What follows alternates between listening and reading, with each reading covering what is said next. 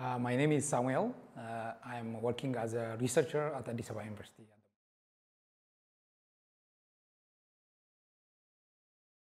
I want to really be a good researcher in a way that try to understand the most cutting-edge research methods, be it empirically and theoretically, to really understand the labor market outcomes of developing countries.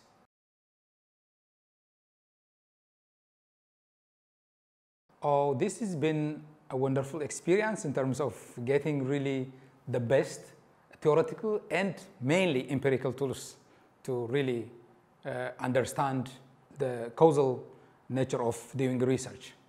And that's very important for us, if you are especially from a developing country where you don't get that opportunity to have more updated, updated methods and tools to really do your research.